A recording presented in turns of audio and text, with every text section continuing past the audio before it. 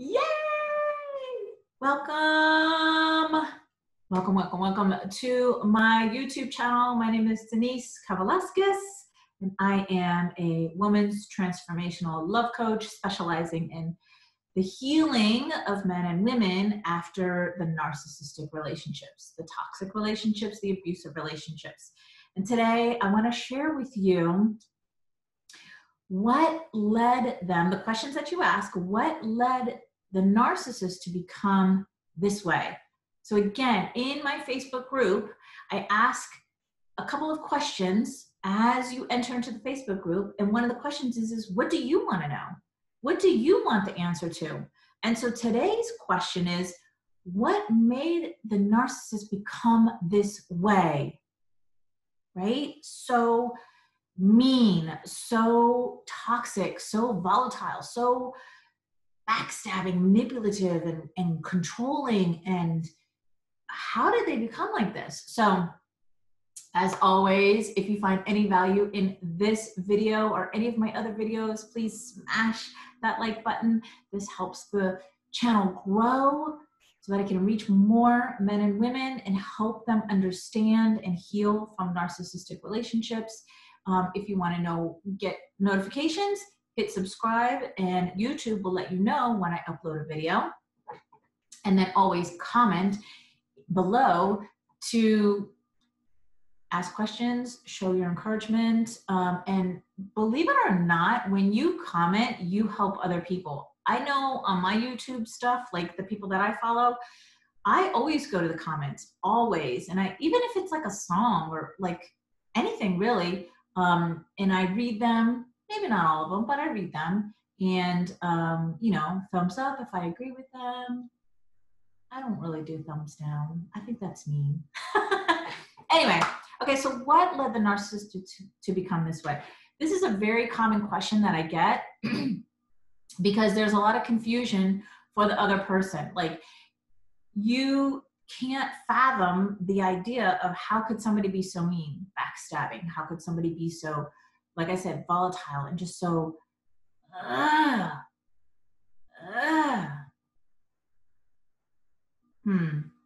Okay, so I'm gonna share with you my experience of what I know from raising one.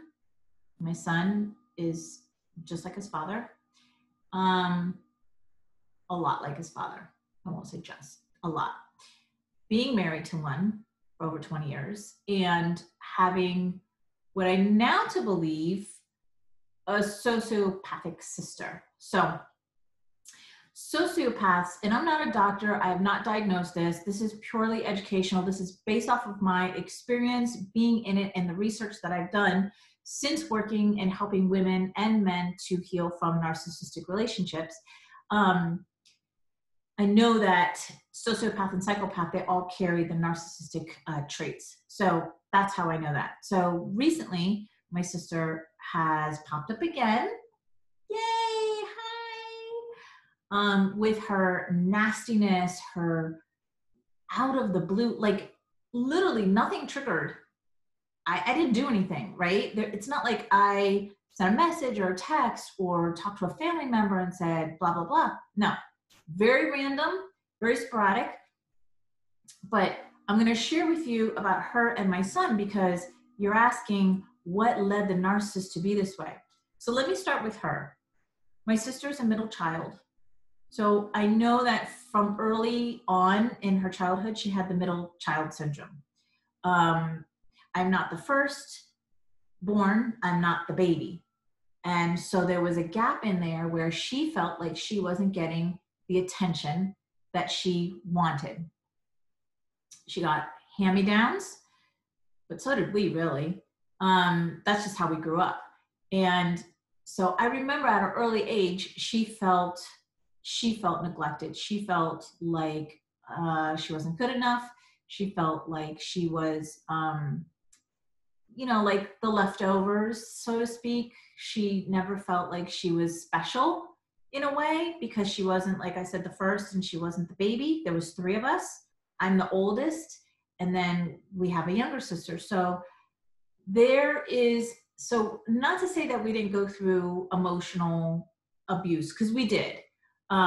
It wasn't extreme, but we did go through. So there's always abuse involved, right? It just depends on the levels. But most people think that narcissistic people, how did they turn out this way? Well, they went through extreme abuse or extreme traumas. They went through a lot in their childhood. Well, if I'm thinking about my sister, she really didn't. I mean, the way I view our childhood was our parents did the best they could with what they knew. No, it was not perfect. It was not. No, we didn't have extravagant or even like nice vacations. We had, we lived in Florida. So we basically, our vacations were somewhere in Florida. We didn't stay in fancy hotels or anything like that. But we had stability. We had one roof that we lived under our entire life. We had one mom and one dad. So we don't come from a divorced family. We didn't have step parents. We didn't have step children. So there was a lot of good things to look at. So how did she become this way if there was all of this, like I'm stating, stability and all that? And that's where there's a fork in the road for all of us, because there are people that went through extreme abuse and didn't turn out to be a narcissistic person or a sociopath or a psychopath. And then, like I'm describing, there's people who didn't, and then they did turn out this way.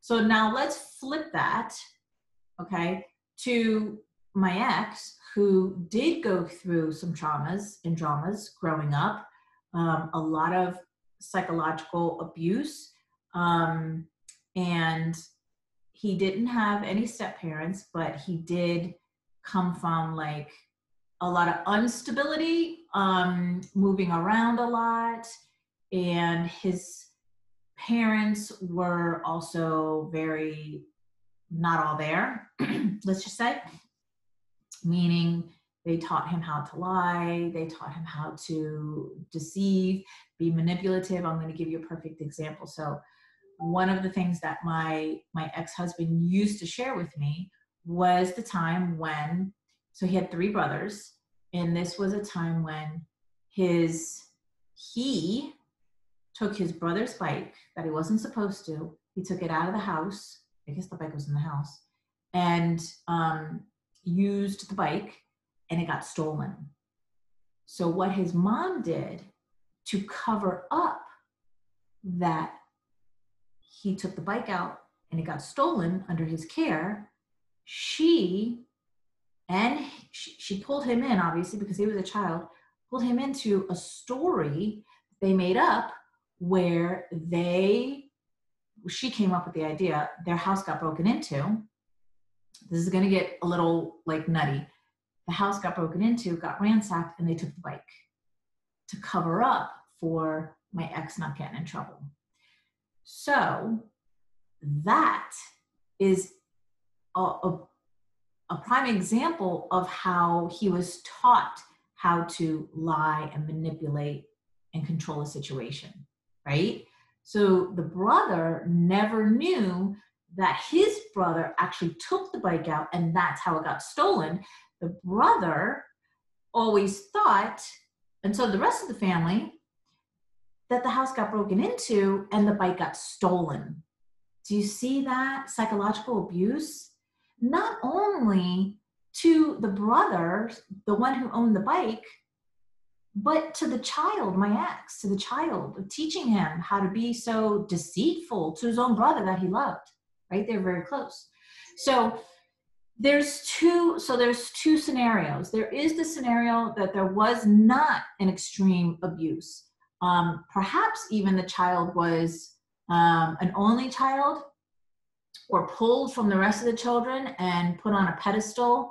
There is that scenario. So there really isn't like extreme abuse, because that is abuse too. And then the other part is that they do come from abusive situations and felt the need to learn this behavior and use the behavior. Because let's be real, we all learn, messed up behavior from our parents, but did we take that and use it in our adulthood? Most of us didn't. Most of us knew at the time that it was messed up behavior, and we didn't follow it. We didn't use it in our adulthood. So that's how a narcissist becomes a narcissist. It's literally what they're shown, how they're treated. Either they're neglected, and so because nothing was about them growing up, then when we get to that fork in the road, they decided, well, everything's going to be about me, or everything is about them as a child, right? I.e. only child. And so if everything's always been about me as a child, I'm going to carry that with me into adulthood, and everything's going to be about me in my adulthood. Does that make sense? Let me know in the comments if that helps you. If there's any confusion, I can always do a part 2 of the video and dive deeper into it. But I just wanted to give you a glimpse to answer the question of what led the narcissist to become this way. Because it is, when you interact or are married to or come across like a coworker or a boss or whatever, and you see these people for what they are, and you can't relate to the evilness, really, they're evil, then it is hard to understand, like, how did they become this way? Like, what, WTH, what happened? What happened? So I can understand where there would be like confusion of like, and especially when you come into the relationship and you were nothing but nice, kind, loving, supportive, and all of that, and still you got treated the way you got treated, which was extremely poor, bad. I mean, I know it's worse than that, but I'm just using those words right now. So I hope that helps. If you got any takeaways, any value from this, please smash that like button. Subscribe to the channel if you want to hear more about this. Leave your comments below. Let me know how this lands with you. If you have any more topics or questions that you'd like answered, please also leave that in the comments below, and I will see them and I will respond to them, and I will copy and paste them and use them for video specifically answering your question. And then, of course, in the description below, I'm going to put the Facebook group, where I have a ton of videos in the Facebook group, a ton of training posts, and all kinds of information, not only education and understanding, but the teachings, the healing, like how do you heal from this? Because ultimately that is what you really want to know. You want to know, how can I move past this? How can I heal from this? How can I create the most amazing life for myself? You've been through the ringer, you've been through the crap, you've been through the crap, the SHIT. I don't know. Can I curse on YouTube? I don't know. You've been through that, the Shih Tzu, and now you're like, I'm ready. I'm ready to be happy. I'm ready to be loved. I'm ready to love. I'm ready for my kids to have somebody who's positive in their life. I'm ready to live in my dream home. I'm ready to get married again. I'm ready to, you know, whatever that is for you. I share all of those things in the Facebook group. All right, my loves, have an amazing day, and I'll see you on the next video.